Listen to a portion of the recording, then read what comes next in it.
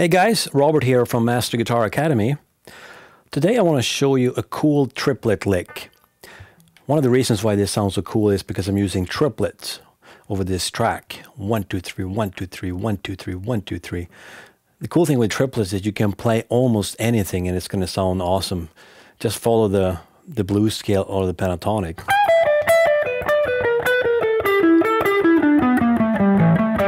Stuff like that, and it just sounds cool automatically. But the lick I'm showing you here is one that I like to play. And it's a fairly simple approach. I'm showing you sort of two variations on it. The first one, well, first of all, we're playing it in the key of E. It's just a shuffle vamp over E.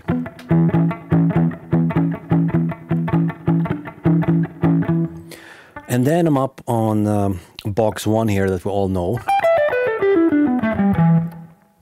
And I'm starting with the minor 7th here on the 15th fret on the B string.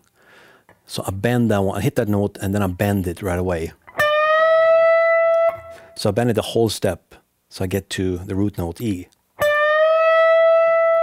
And then I switch, so I'm using my ring finger here, and then I'm switching to the index finger.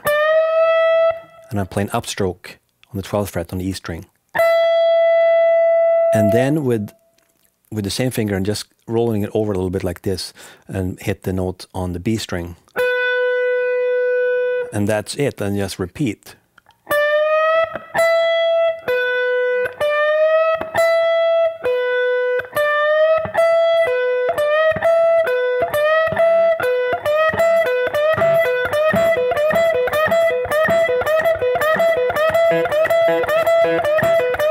And if you have the problem with the G string ringing, you have to think about placing your index finger so that after you do the releasing this B string, my index finger is actually touching the G string now slightly. So it's not going to be a problem with string notes there. It can be a little tricky with this one to play it cleanly anyway, because when you have bends and switching between strings like this, it can be a problem. So just play it slowly first. And use your right hand to mute the top strings as much as possible.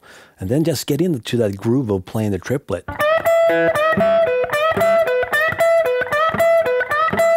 You know, sometimes I get a bit of string noise too, but it's not a big deal. Just adjust your fingers the best you can until you get it sounding clean.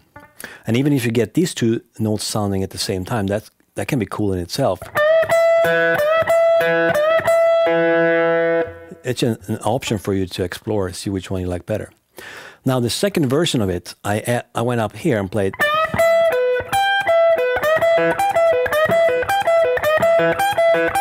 There's endless variations you can do with this stuff.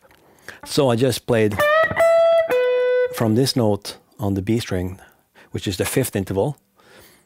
I went up to the E string on the 15th fret and back to the 12th fret. So that's the minor 3rd, and here's the root note. So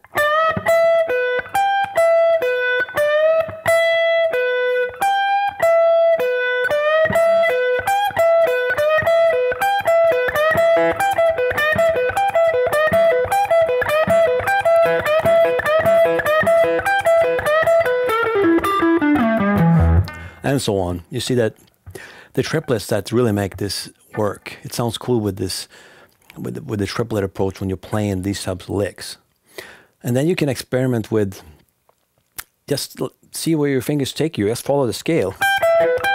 This is one that Hendrix often did. You know, just pull off from the minor 3rd down to the root note, and then to the 5th. So if you play that with a triplet feel,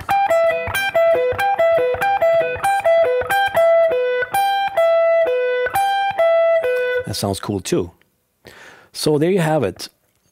Simple licks that are repetitive, but they sound cool, and they're great to use when you're improvising and you're playing, you know, the single note stuff.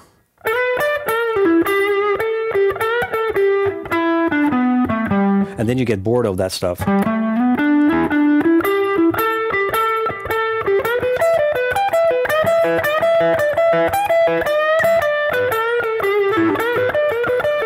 You can throw in it almost anywhere. Experiment with other strings too.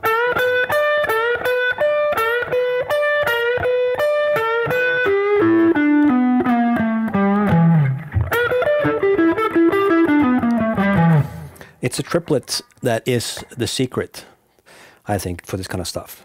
All right, so let's play with the backing track, and I'll just go between some of these different variations that I've shown you, and we'll see how it sounds like. Here we go.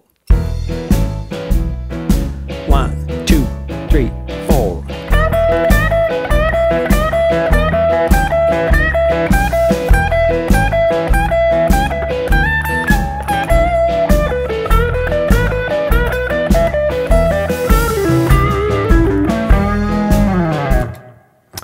There you have it, my triplet quick lick.